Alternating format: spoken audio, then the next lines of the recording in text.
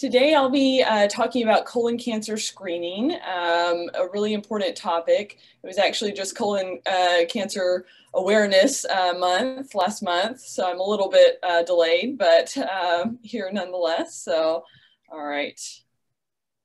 So here's a quick outline. I'll go over the cancer statistics in the United States, the natural history of colorectal cancer, the reasoning for screening, and then the different methods of screening. And then specifically focus then also on kind of exceptions to some of the general screening rules and information you should take away and be able to discuss with your doctor and or your family. So, all right. And then just a quick disclaimer, the views and opinions expressed in this presentation are my own and not necessarily those of UVA Medical Center and its employees. I'm happy to take questions throughout and at the end of the talk. However, I'm not your doctor, so I won't give specific medical advice. So please address those, with your regular doctor. Yeah, all right. So colorectal cancer in the United States is the third most common cancer. It has the second highest, it's the second highest cause of cancer death behind only lung cancer. 150,000 new cases are diagnosed per year, and there are also 50,000 deaths per year. In their lifetime, 1 in 23 men will be diagnosed and 1 in 25 women will be diagnosed. So obviously a very important cause of morbidity and mortality in the United States. This is just an overview of the anatomy of the colon. So the large intestine comprises the colon, which is about 5 feet long, and the rectum, which is the final 6 inches, as well as the anus. So we'll be talking about cancer of this region. The natural history of colorectal cancer. So colorectal cancer starts out as a polyp, which is just a collection of cells on the colon lining or the mucosa. Polyps themselves are not cancerous. They're benign, as we call them, but a small proportion, less than 10%, can develop into cancer over time. And that is on the order of 10 to 20 years, typically. This is just a representation of what polyps are and kind of the stages they go through in their growth. So you can see on the left-hand side of the graph, you have the adenomatous polyps, the small polyps, and then they can become large over time. And large polyp in this context is 1 centimeter or bigger. And then the polyps, as they grow, they can develop dysplasia within them, which are abnormal cells. And then if they're left there and not taken out, that can go on to become adenocarcinoma. And then again, if that's left there and not discovered, that can proceed to invasive cancer, which is when we worry about metastasis. So once polyps develop into cancers that invade into the wall, there's a risk of spread to the lymph nodes and other organs, like I said, thus metastasizing. If it's discovered early, the rate of survival is still up to 90% at 5 years. So important to find this early. As far as the reasoning for screening, I've been kind of alluding to that, but screening and early detection quite simply save lives. Diagnosis of colorectal cancer has declined significantly in the last 30 years, which is partly attributed to decreased risk factors such as smoking, but also to the increased uptake of screening that started in about the year 2000. And then mortality has also significantly declined in the last 3 decades. A majority of that decline is attributed to increased screening. So this is just another kind of representation of the colon, and it's showing specifically a polyp. And this is a colonoscope, so what would be used during a colonoscopy. And this is just demonstrating that we can kind of snare them off, kind of lasso off the polyps. And then, like I said, that's much easier to take care of at that stage than when it's progressed to cancer. So fairly simple and straightforward for a gastroenterologist. So there are multiple types of screening these days. So there are two different categories. So there's one-step screening methods and two-step screening methods. The only one-step screening method is a colonoscopy, and it's one step because it's both diagnostic and therapeutic. So like I showed on the previous screen, we can take out polyps. So it's, you find it and you take it out. There are multiple two-step screening methods, and several have been developed in the last decade or so. And these are less invasive in general, but if they're positive, then the second step would be to do a colonoscopy. So the advantage is, yeah, less invasive, don't have to go through a procedure, but you might still have to end up needing a procedure if that's positive. Right. So in 2021, this year, the recommendations were updated, and some of the things they recommended, so colonoscopy and then FIT test, which is one of the two-step methods we'll talk about, were the only recommended primary screening methods. There are other methods, like I'll mention, that are kind of reserved for people that either can't or won't undergo colonoscopy or do a FIT test. The newest guidelines recommend screening for average risk patients from the age of 45 to 75 years old.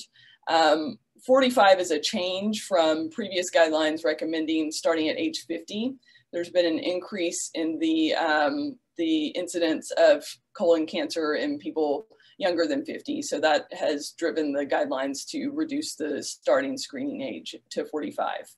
And then after age 75, it's generally recommended to discuss with your doctor, and kind of everyone, the decision should be made basically on an individual basis as far as whether you should continue the screening methods based on kind of prior procedures and family history and that kind of thing, as well as overall health.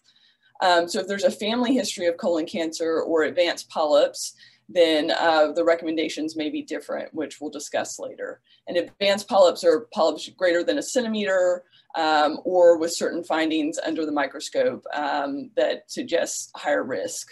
So, all right, so we've kind of talked about colonoscopy already, but as I mentioned, it's the one-step screening method for colon cancer. If no polyps are found, the general recommendation is that colonoscopy should occur every 10 years. And if polyps are found, depending on the number and the type of polyps, then your doctor may recommend more frequent screening.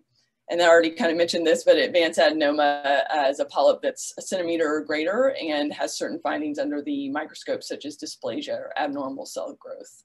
So that could, again, prompt closer follow-up and potentially family needing to get screened earlier. So we'll come back to that here in a bit.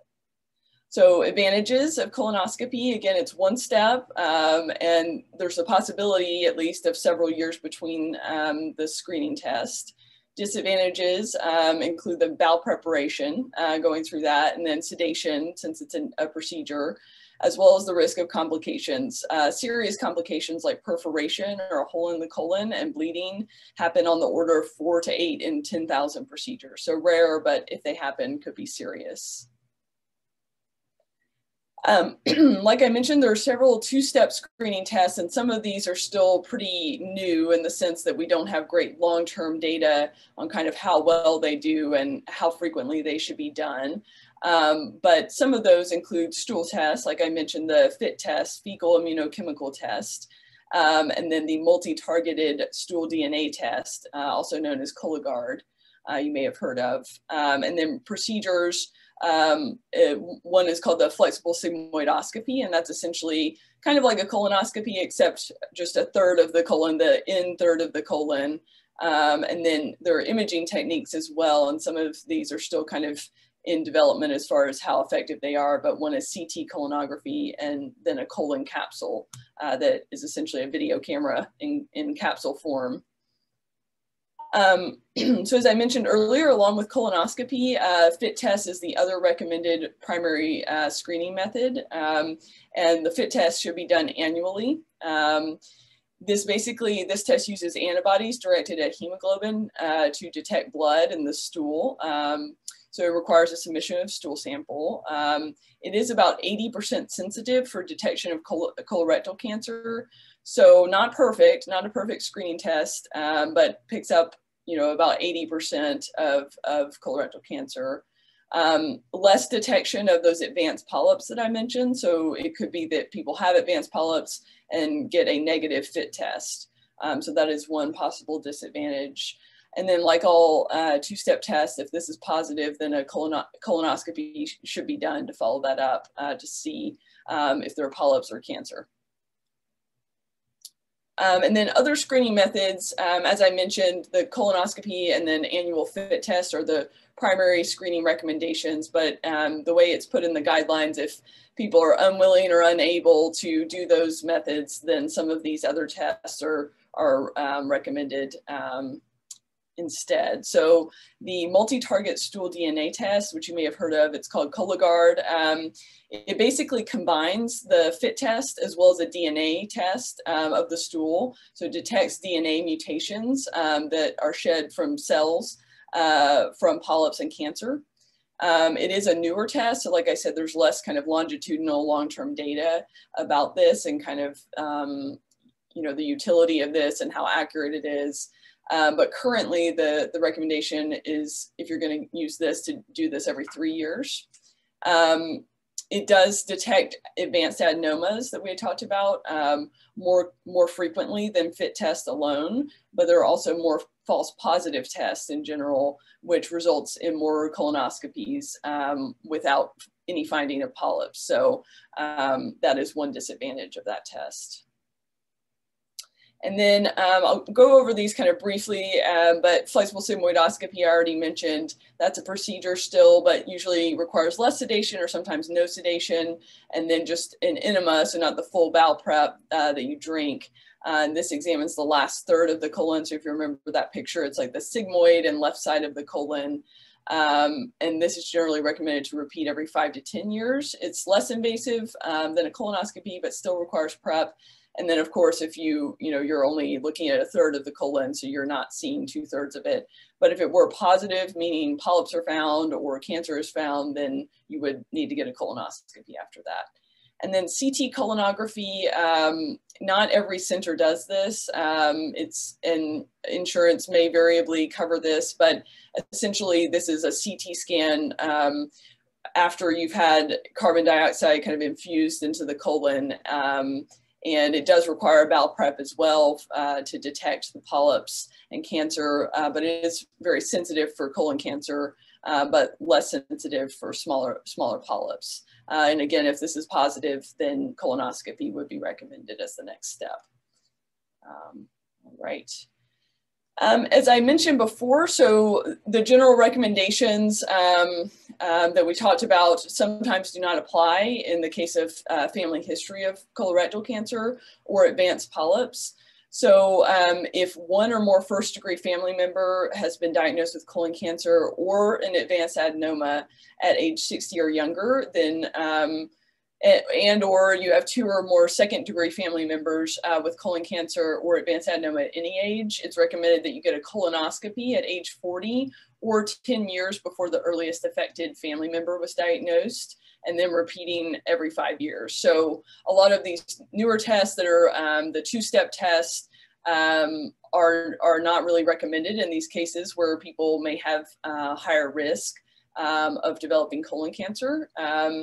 Because you might be at higher risk, and the regular guidelines basically just don't apply, or we don't really know how effective they are at picking up cancer and advanced adenomas in these patients. So colonoscopy would be the screening method of choice in these patients.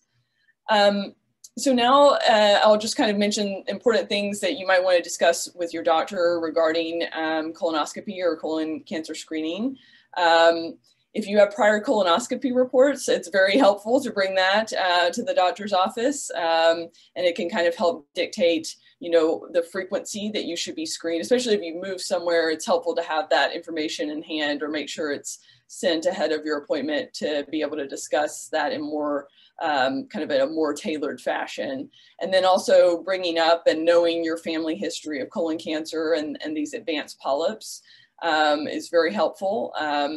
And then knowing and mentioning any family or personal history of other cancers can be important because there are certain hereditary cancer syndromes that exist. and genetic testing may be possible or indicated in those cases. So, and then information to discuss with your family. So we've kind of mentioned family history quite a bit. And I do feel that, you know, patients and doctors don't necessarily always do a great job of communicating, you know, what's an advanced adenoma and should you tell your family, and how much, you know, should you tell your family, or how worried should they be?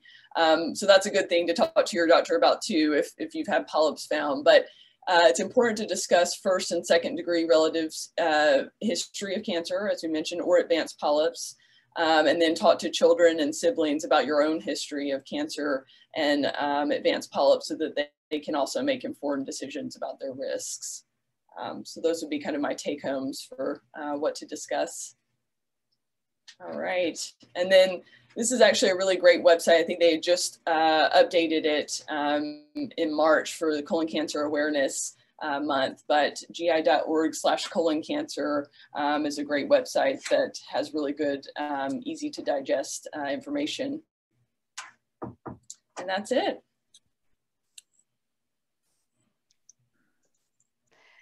Wow.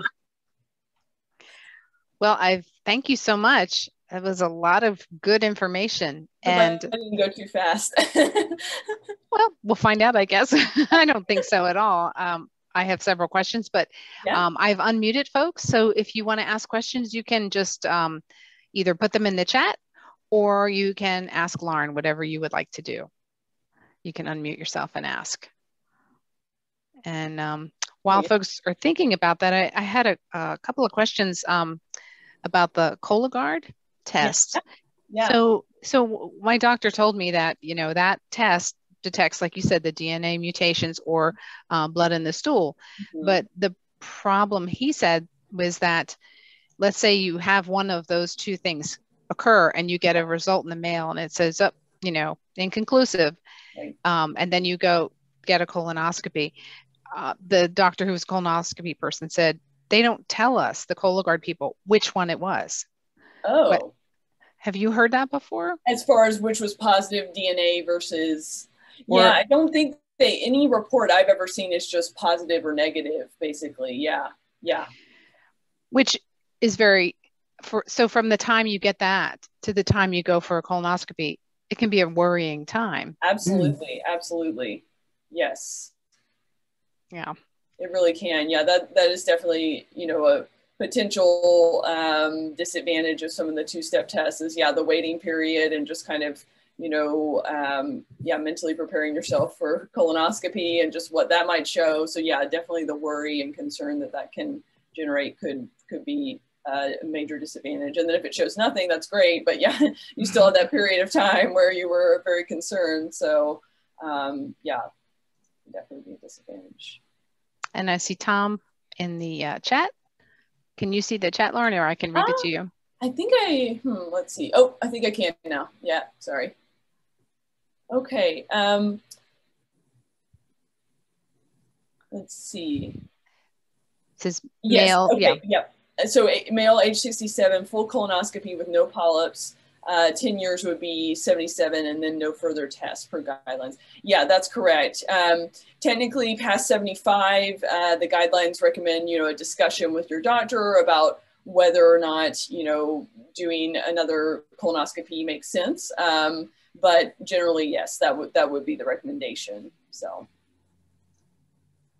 but in people with like really, you know, advanced diseases at that age, you know, it may be kind of a risk benefit. It's always a risk benefit analysis, but at that point it might be, oh, thank you. Oh, sure. Yeah. It might be, you know, more risk than benefit potentially. So definitely talk to your doctor though. Okay. Lauren, I have a question. Yeah, sure. Is colon cancer caused by HPV? No, colon cancer is not. Anal cancer can be. That is a risk factor for anal cancer, but not colon cancer itself, as far as we know. Is anal cancer under the umbrella of colon cancer? Sort of, but I would say it's technically different because of the way it's treated differently in the way that the oncologists approach it and that kind of thing. So the anus is part of the large intestine, but it's technically, yeah, it's kind of a separate entity altogether. Yeah. Thank you. Yeah, of course. I see a couple others in the chat. Do you want me to? Sure. Okay. For people with restricted fluid intake, is there an alternative method such as taking pills to doing the enema? Yes, yeah, so that's a good question. There's not a pill. If I could invent that, I would be very wealthy.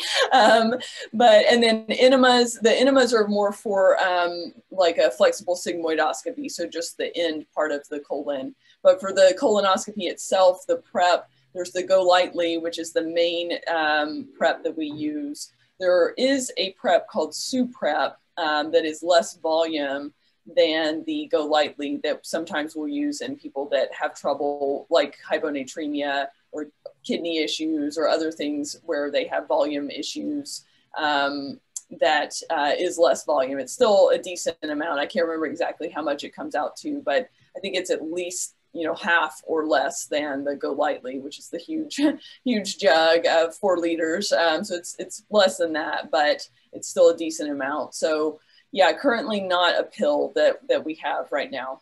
So unfortunately. Tom has another question in the chat. Yeah. Oh, okay. Okay, so Cleveland Clinic used to recommend increasing fiber intake to avoid colon cancer. Is that still the case? And if so, how much daily fiber and what type of fiber? Good question. You know, I don't think it's necessarily a major thing that we emphasize anyway. I think we generally as gastroenterologists just promote kind of the standard amount of fiber intake just in your daily diet, like from vegetables and that kind of thing.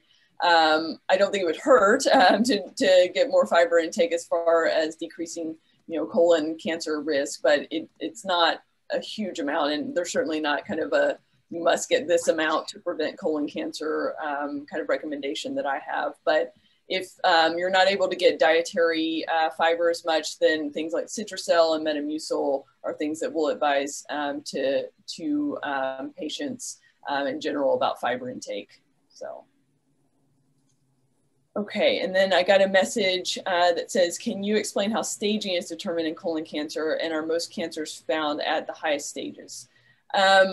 So that is a little bit more specific, I would say, to the oncologist. So I'll do my best and kind of give a general overview of that. But of course, getting biopsies with the colonoscopy is very helpful to get the tissue and kind of be able to see if we can tell how deep it's invading, but usually that's not the best method for kind of telling, you know, the stage. So imaging, CT scan generally is kind of where we'll start, CT of the abdomen and sometimes the chest as well to see if there's any metastasis.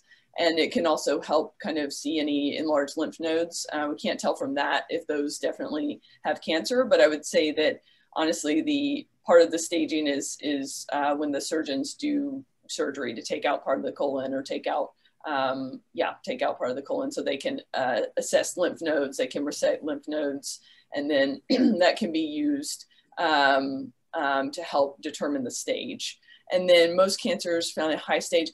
I don't know the percentages exactly, but I know that, you know, it's the percentages of colon cancer being found in early stages has definitely increased in the last 20 to 30 years, which is part of the reason that the mortality has gone down. But I would say, I think I remember a number, don't quote me, but at least a third are found like in the earliest stages.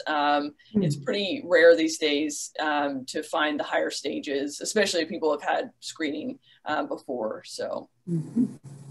Okay. Sorry, go ahead. Sorry. No, I was just going to say there's the question, what is the preferred sedative used in the procedure? Yeah, good question. So there are different sedation methods for colonoscopy. So there is one called moderate sedation. So that is essentially given by the nurses in the procedure room, and the doctors, the gastroenterologists, kind of help direct how much to give, but that is Versed and fentanyl. So Versed is kind of an anti-anxiety medication. It's all given IV, and then fentanyl is an opiate IV medication. So it's kind of helps sedate and cause pain relief, that kind of thing. But people are usually sort of in a twilight sleep. So some people can be more with it than others. Some people still sleep through the whole thing, but others will kind of be looking at the screen, and we can kind of show them what we're seeing, but they're still relaxed and, not uncomfortable, and we can always adjust and give more if we need to. And then the other method is called monitored anesthesia care, or MAC. And that is directed from the anesthesiologist and the nurse anesthetist. So people that are trained in giving those specific medications, and that's propofol. So propofol is quick on and quick off, but it is deeper sedation than Versed and fentanyl. And so people generally are not awake during the procedure, but you're still what we call protecting your airway. So it's not general anesthesia, which is where you would need a tube down in your respiratory system to help you breathe. Propofol is less than that, but more than the moderate sedation. So did that answer that question? Okay. And then, sorry, going back, there was, can you spell the name of the alternative prep mentioned for people that need less volume prep? It's called SUPREP, SUPREP. And the only problem with that preparation is that sometimes insurance companies won't cover it. So that's why we don't always prescribe that. Usually the preferred one is Go Lightly, like I mentioned. However, during the pandemic, among many things that have been not predicted, there has been a shortage of Go Lightly. So I think insurance companies have been making some exceptions, some of them, but insurance companies are difficult for me to figure out. So I don't know exactly who and how much reduced, but yes, SUPREP, it would be nice if we could give everyone that. I think everyone would appreciate that, but all right. I have a question that I'm curious about. The colon, about how wide is it, and is it soft? I mean, what's the makeup? I'm sure you've seen one, right? Yeah, I've done about 150 colonoscopies myself, going on 200. Yeah, yes, yeah. So it's mucosa. It's soft, and it's it looks straight in the pictures, but it's kind of windier than the pictures make it look like. And it's about, I think, 2.5 centimeters kind of wide at most parts. That can kind of vary depending on where you are, but we use carbon dioxide during the colonoscopy to see better. Used to be kind of general air that we would use during the colonoscopy, but that's not absorbed quite as quickly, and people have more cramps. So the carbon dioxide helps us see, but it's absorbed pretty quickly, and you breathe it off. Yeah, so soft, definitely more twisty than it looks in the pictures, and about 5 feet long. Yeah. Do some people have a longer colonoscopy than, colon than other? Good question. I don't know if it's technically longer or just kind of twisty and what we call redundant. So it's just kind of a lot of tissue kind of on top of each other, so to speak. So, and twistier. A lot of people can have twistier colons. It tends to be older women that have had like any sort of abdominal or pelvic surgeries can kind of have twistier colons. So yeah, and taller people have more redundant colons, I would say, so in general. Oh, I have a question. Sure. Yeah, I had my first and only colonoscopy about 15 to 20 years ago. Okay. They found 3 polyps, but on examination of them, they said these were not the kind of polyps that turned into cancer, so to come back in 10 years. Yeah. So 10 years later, I had a new doctor, but I had passed the 70-year-old or 75-year-old mark. And so I had, I think, a FIT test, something, and it was negative. And so they didn't recommend any further discovery or anything else. I'm now 83. Is that a good recommendation? I think so, that based on the information I have. Yeah. No family history. Yeah. Yes, yeah, that sounds like that was the right recommendation. There are polyps that we find that sometimes it can be hard to tell whether they're adenomatous, which are the ones that could go on to become cancer, or what we call hyperplastic, which are basically they no malignant potential unless they're really big. So yeah, based on what information you were given, that sounds like that was the right recommendation. Yeah. Terrific. Thank you. You're done. Some good things about getting older. Right. Lauren? Yeah. I am wondering if there's any correlation between diverticulitis and further issues. My son Hugh is having to undergo a resection because he waited for about 5 days from the beginning of diverticulitis. It was over a weekend. Yeah. And there is perforation. Yeah. So I'm wondering, he's going to have a procedure, but I'm just wondering about correlation between serious issues. Yeah, not as far as I know. Not I guess in the sense that that you're asking. So diverticulitis itself does not necessarily make you more at risk of getting colon cancer, as far as I know. However, in people that have had diverticulitis, especially if they haven't had any colonoscopy recently, we'll usually recommend doing a colonoscopy after things have kind of cooled off. To make sure, because rarely, I've never seen this myself, but it's kind of in our recommendations, rarely like an obstructing tumor or polyp could cause the diverticula, which is the outpouching of the colon that can happen as we get older. It can cause that to be obstructed and then have the inflammation or infection of that. And so we generally recommend doing colonoscopy after someone has had diverticulitis to make sure they don't have any masses or anything that could be contributing to that. Yeah. That will be an adventure for him because he has Leiden factor 5. Oh, yeah. And needs to go off the Coumadin. Yes. In order to have the colonoscopy. Yes. Yeah, exactly. Yeah, that's a good point you bring up. People on anticoagulation, definitely talk to your doctor about, before any procedure, but in this case, colonoscopy, about how long you need to be off of that. And then if, after the procedure, depending on what they find, or if they take out anything, you may be able to start back right away, or you may need to wait if they took out something big. So definitely always good to bring that up with your doctor. Thank you, Lauren. Yeah, thank you. I had another question about whether vegetarians get colon cancer less often, which is a intriguing and good question. So I don't know the stats, or like whether there have been any direct studies on that, but definitely there have been associations of red meat, processed foods, that kind of thing, with development of colon cancer. So I can only assume that the opposite might be true, but I don't know that for a fact. But eating significant amounts of red meat can put you at higher risk, we think, of colon cancer. So. Well, I have another curiosity question. Sure.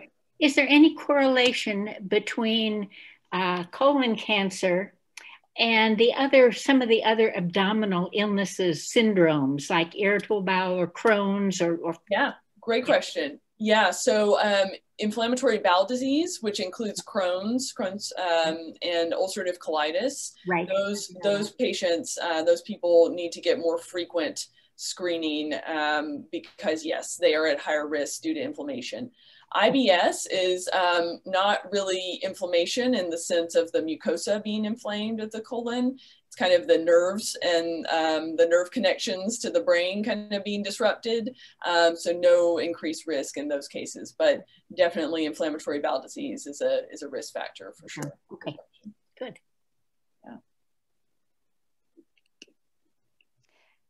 I had another question, and it's the, probably the one thing that for me, before I was recommended to have my first colonoscopy, really scared me was the whole issue of possible perforation. Yes. And, I'm still not really thrilled that it's 8 in 10,000. I'd like it to be 0 in a million. Sure. And I'm wondering if they have any correlations or even maybe a causation between why that happens. Is it age? Is it severity is it the person operating the equipment? What? Kind of all of the above from what I understand. Yeah, it is very rare, and knock on wood, I have never caused one or seen one. But yes, it's certainly kind of the dreaded consequence. And I would say definitely people with those twistier colons, it can be a little bit higher risk. So yeah, if they say tortuous, that kind of thing, colon, then that can be higher risk. The experience of the person doing the scope is definitely a factor. As far as other specific risk factors, none that I've heard of, except people with like Crohn's disease, inflammatory bowel disease, anything kind of inflammatory like that are at higher risk. So all of those are risk factors. That being said, yeah, it does happen very rarely. The risk of colon cancer is higher for what it's worth. But then also if it happens, it's not always surgical fix. There are ways to fix it kind of endoscopically with clips and that kind of thing. So I've heard of that happening before where it's repaired with clips and there were no further kind of downstream consequences or need for resection of the colon. That's not always the case, but, or sometimes it will just be kind of watched and monitored if it's really small. But yes, it is kind of one of the risks for sure. So. Thank you. Yeah. Anybody else? Any questions, comments? Yeah, I have another one. Of course, I've had far too many colonoscopies over the years, and I really hate go lightly. I gotta tell you, I really hate that. There was a period of time when I used to have more colonoscopies. I'm 84 now. I don't have any more. Do I? Yeah. You graduated. Tell me I don't need any more. No, I don't think so. Yeah. But for old time's sake. There was a period of time where they used a fleet enema. Yeah. And then that wasn't done anymore. Yeah. But I'm wondering if the people who, I don't think people at Go Lightly have taken a lot of Go Lightly. It's a bitch. Yeah, that's what I hear. They use. I don't know if. I don't know how official this is, or this is just a rumor, but when things like that used to be more kind of on the shelf and around, and we didn't have to kind of, have prescriptions per se, whatnot, fellows used to be told to try it out, at least a sip, just so they know what they're giving people, what torture they're giving people. So, but yeah, I haven't tried it myself, but I've heard that it's not great. So, no, yeah. Thank you. Yeah, lemonade Crystal Light, refrigerating it, using a straw to try and bypass the tongue. Those are all tips that I've learned help people. So, could I ask a question, please? Yeah. When a person, because of a mistake surgery, had a bowel resection, and there are a lot of adhesions from another time also where peritonitis. I had peritonitis 2 times in my lifetime. Once when I was younger, and then in 2000, 99, 2000. How would you say they affect a colonoscopy now? I have pain daily, especially when the bowel moves. I've had the colonoscopies. Yeah, the adhesions or the resection. Which part? Sorry. Probably both, but especially the adhesions. Yeah, that could kind of contribute to it being a little trickier to navigate, but generally not, impossible, but just it might be kind of a trickier, more tortuous, as we say, colon. But yeah, it's not impossible, and we definitely have had patients where they've had a lot of, surgeries in that region, that they can get full colonoscopies, but it just may be a little bit more technically difficult. But I'm pretty sure the last time that they did put me to sleep, yeah, and cut out. I am 68 now. I really don't want to risk. I mean, I feel like I saw a difference in my memory after that. Would be anything else that they could do so that I don't risk, my memory being worse? I couldn't hear. Yeah. Yeah, that was you kind of went in and out. I'm wondering if maybe you could put it in the chat. I mean, I know this is personal information, but I'm not going to send anybody the chat, but that might be a way for us to be able to quote unquote hear your full question, because it was breaking up. Or you could try turning off your video, and sometimes that increases your bandwidth for audio. I think you're frozen right now. Yeah, I think so. Okay. Well, we'll go ahead. I think part of the question, if I heard it right, was kind of whether like memory, if there's issues with memory and sedation. And to my knowledge, there's not a significant risk, especially with the type of sedation we're talking about with the colonoscopies. But I don't know if there's zero risk, but it's thought to be pretty minimal because the propofol, like I mentioned, is pretty quick on, quick off, that kind of thing. So I think that was part of it. And so I may have missed more of the question though. That's the part I heard too. Yeah. I have a question. I had colonoscopy, it didn't last very long because it was quickly ran into a kink. Oh yeah. And so I went right over to have, while I was already cleaned out, to have an air contrast barium enema. Okay. How accurate are those? I don't recommend those. That was a once in a lifetime experience. Yeah, no, that doesn't sound fun. So it was a air contrast barium enema, and not like the CT colonography.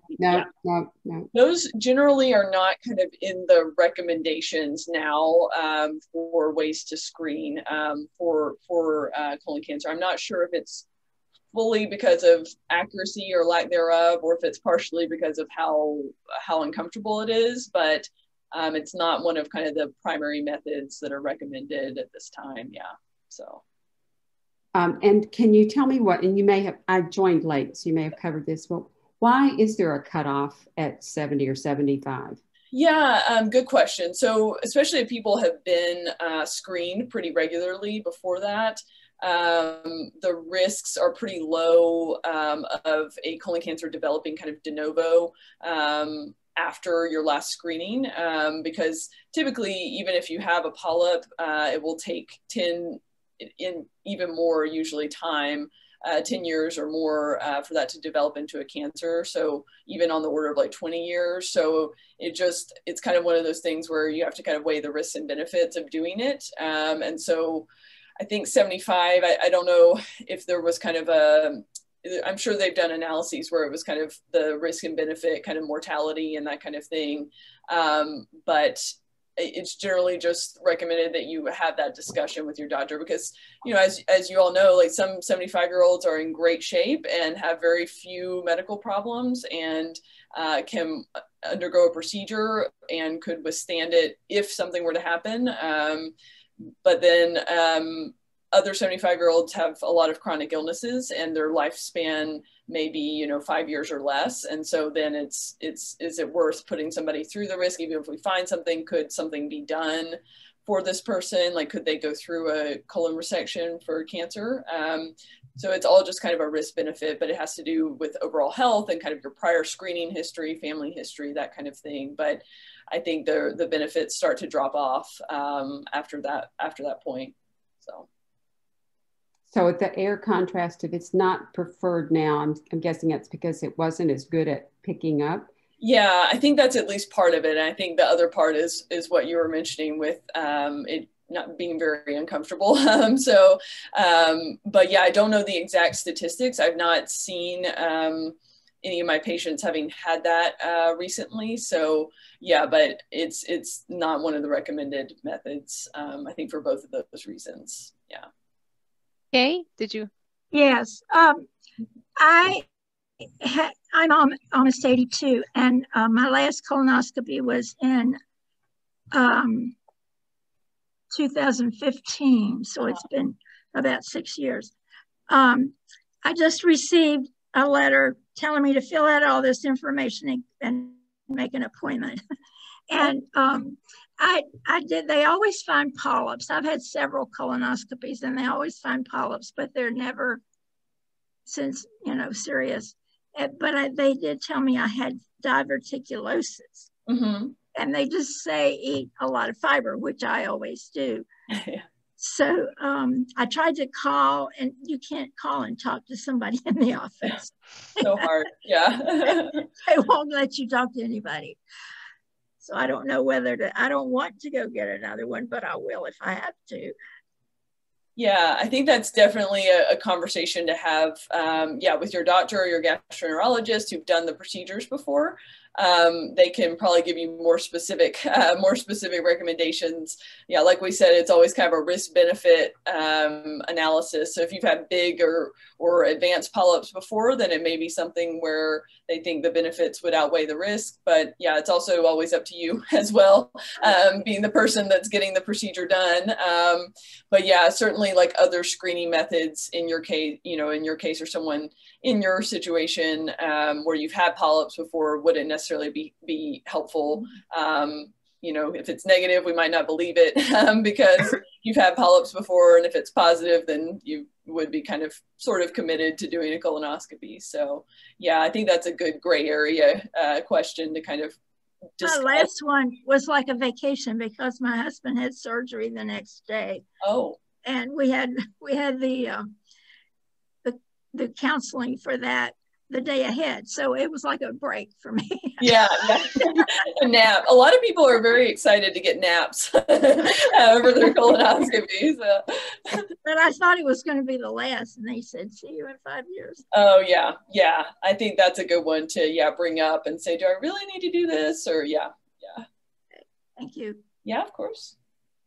Lauren, we had a person ask if you would be willing to share your PDF file of your screen. So yeah, if you just want to email those to me, and then that'd be great. If anybody wants a copy, just email me. Thank you for that. Of course. It was Tommy said just outstanding, loved it. Such a delight to have such a knowledgeable presenter, and we can still talk. I just wanted to ask you that first. So. Yeah, before you forget. Yeah, of course. Yeah, I'm happy to send that. Dr. Carlini, this is a weird question now. Okay. I have had persistent C. diff. Yes. And have had a couple of transplants. Yes. Fecal transplants. But when I've been in most recently this year, after Dr. Hayes left, weep. And I was said they're not doing transplants. And I thought, well, okay. Hopefully I don't need one, but have you heard the latest scoop on that? I have not. That's a great question. Yeah, we don't know who's going to pick up the mantle from Dr. Hayes in that regard. So yeah, I think that's very much in motion, in talks. So yeah, I haven't heard. I'm not privy. Okay. So it's a personnel issue rather than, because they told me it was because of COVID, and I thought, that's a weird response, but that wasn't the doctor speaking, by the way. Okay. That may be part of it. It seems like it's affecting everything, but I think it was. Yeah, that was kind of the wrong end of the body for that one. Right. Yeah, she was kind of a one-woman show in that regard, or at least from the GI standpoint. It's kind of a collaboration with infectious disease and that kind of thing as well. But yeah, no one has taken that up as far as I know. So. Okay, thank you. Yeah. Carolyn, did you see Donna was back? Oh, yes, thank you. Donna, hi. Can you, let's see, I'll ask her to unmute herself. Thank you so much, Rennie. Yeah. Let's see. Lauren, how many years do you have to do a residency program?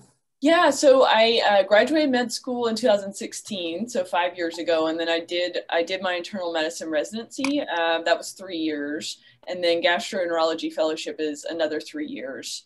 And I was telling Carolyn before, I'm a glutton for punishment, so I'm doing an additional year because I'm going to do like liver transplant from the medicine side, not from the surgery side, but taking care of people before liver transplant after they've had their surgery. Wow. So, yeah. So I've got 2 years left. Quite the journey. Yes. Donna, did you want to try asking your question again? Let's see if we can hear you. Yes, I'm so sorry. It was my battery and I didn't realize it. Oh, yeah. It happens to all of us. I've had peritonitis twice in my life, once when I was young, once in 99, and sepsis. 2-month hospital stay, and it was because of a surgical mistake. Something was left in the abdomen 2.5 years. So we couldn't find the problem until an x-ray was done, and then it showed up very clearly.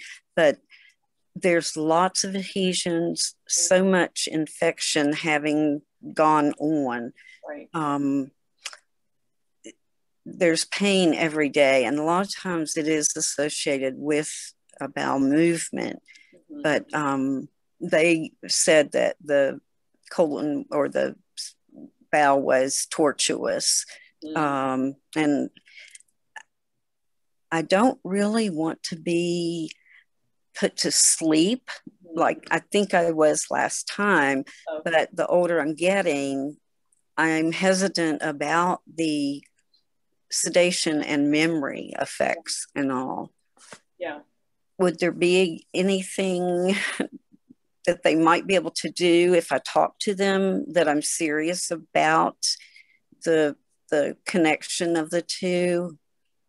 As anything they could do as far as adjust what they would do for sedation, or is that right? I'm pretty sure I was out. They said I'd need to be because of that history and all. Right. Yeah. As far as I know, there's not, a definite connection between the kind of sedation you get for, at least for colonoscopy, and memory loss. It's usually, not always, but I would say usually a 30 to 40 minute procedure. So that's all in all, not too much sedation. And the propofol is pretty quick on and off.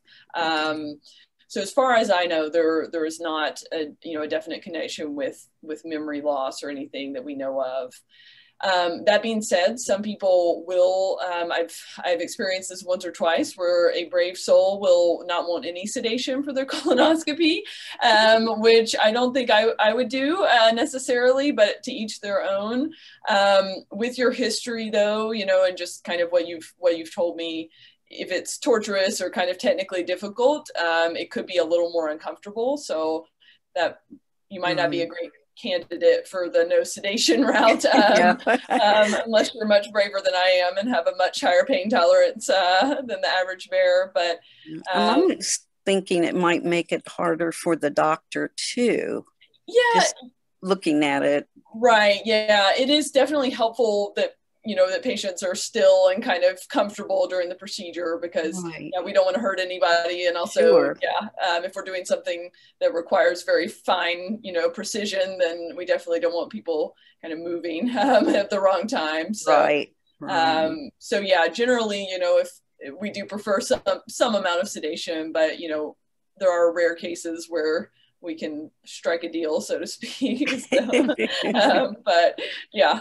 All parties have to be on the same page. So kind of dependent on the person who's doing the procedure. So thank you. Yeah, of course. One of the things that's really great about this talk, Dr. Carlini, is you've given us a lot of information that we can then ask informed questions to our primary care providers and our gastroenterologists. So I thank you for that. Absolutely. Yeah. Yeah, like I say, I feel like, doctors try to be, to give people the pertinent information they need and mostly do a good job, but it's definitely helpful to have some amount of knowledge coming to the table. And usually with the advanced adenomas, that might not be something that was necessarily brought to people's attention before. And so just, knowing what to look out for and knowing, to ask, is this advanced? Do I need to talk to my family about getting screening earlier? That kind of thing. That's helpful too. So definitely. Yeah. Any last questions or comments for Dr. Carlini? Great, thank you. Yes. Thank you very much. No problem. Thank you all. Thank you for your attention.